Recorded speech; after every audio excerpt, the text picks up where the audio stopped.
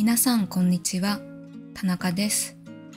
今日は短い会話を通して日本語の練習をしましょう。会話を繰り返し聞いて、リスニング、ディクテーション、シャドーイングもします。聞く、読む、話すのすべての力がつく練習なので、ぜひ最後まで見てくださいね。まずは字幕なしで会話を聞いてみましょう。エッグさん、昨日のアニメ祭り楽しかった？うん、すごく楽しかった。昨日は雨だったから人少なかった？思ったより多かった。会場では何したの？屋台でたこ焼きを買って食べたり、漫画を買ったり、コスプレイヤーと写真を撮ったりしたよ。たこ焼き美味しかった？うん、少し小さかったけど美味しかったよ。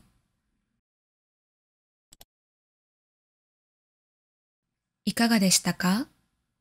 次は英語字幕をつけて会話を聞いて内容を理解しましょう。もう一度字幕なしで会話を聞きたい人はステップ1に戻ってくださいね。今回は少しゆっくりのスピードで聞いてみましょう。エッグさん、昨日のアニメ祭り楽しかった？うん、すごく楽しかった。昨日は雨だったから人少なかった？思ったより多かった。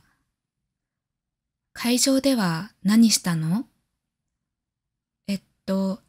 屋台でたこ焼きを買って食べたり、漫画を買ったり、コスプレイヤーと写真を撮ったりしたよ。たこ焼き美味しかった？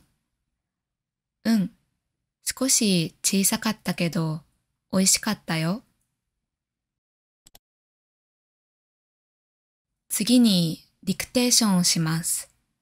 紙とペンを用意してください。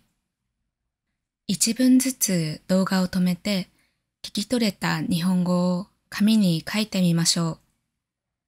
全部ひらがなで書いてもいいですが、できる人は漢字を使って書いてみてくださいね。エッグさん、昨日のアニメ祭り楽しかった？うん、すごく楽しかった。昨日は雨だったから人少なかった？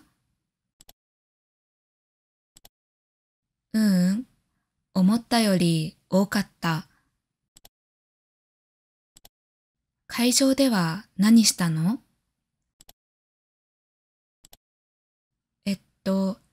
屋台でたこ焼きを買って食べたり、漫画を買ったり、コスプレイヤーと写真を撮ったりしたよ。たこ焼き美味しかった？うん、少し小さかったけど美味しかったよ。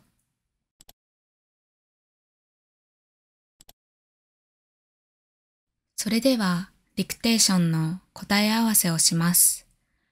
日本語字幕をつけて会話を流すので答え合わせをしてくださいね。概要欄から無料のトランスクリプトをダウンロードできるので、そちらもぜひ使ってください。エッグさん、昨日のアニメ祭り楽しかった？うん、すごく楽しかった。昨日は雨だったから人少なかった？思ったより多かった。会場では何したの？屋台でたこ焼きを買って食べたり、漫画を買ったり、コスプレイヤーと写真を撮ったりしたよ。たこ焼き美味しかった？うん、少し小さかったけど美味しかったよ。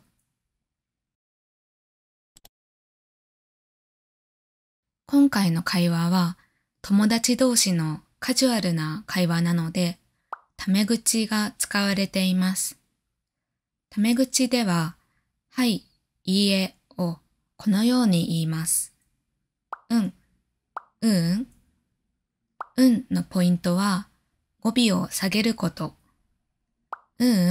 のポイントは最初のを少し長めに言って語尾を少し上げること。との発音の違いは難しいと思いますが、お手本をよく聞いて何回も練習しましょう。それでは声に出して音読をしてみましょう。一文ずつ私の後に続いてリピートしてください。エッグさん、昨日のアニメ祭り楽しかった？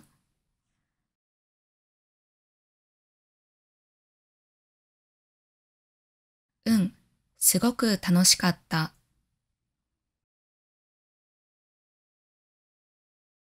昨日は雨だったから人少なかった？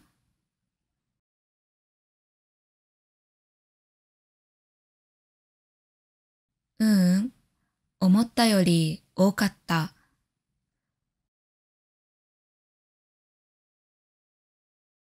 会場では何したの？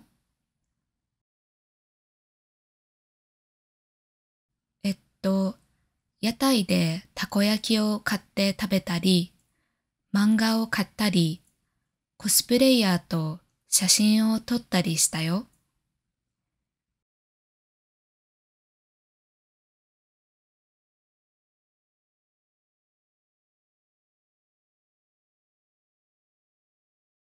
たこ焼き美味しかった？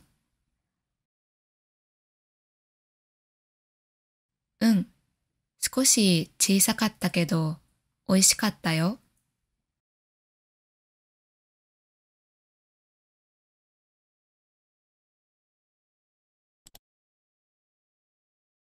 最後にシャドーイングをします。ナチュラルなスピードの会話を流すので、すぐ後から続いて読んでみましょう。できる人はトランスクリプトを見ないでやってみてください。エッグさん、昨日のアニメ祭り楽しかった？すごく楽しかった。昨日は雨だったから人少なかった？思ったより多かった。会場では何したの？屋台でたこ焼きを買って食べたり、漫画を買ったり、コスプレイヤーと写真を撮ったりしたよ。たこ焼き美味しかった？少し小さかったけど美味しかったよ。お疲れ様でした。今日紹介した勉強方法は以前アップしたこちらの動画で詳しく説明しています。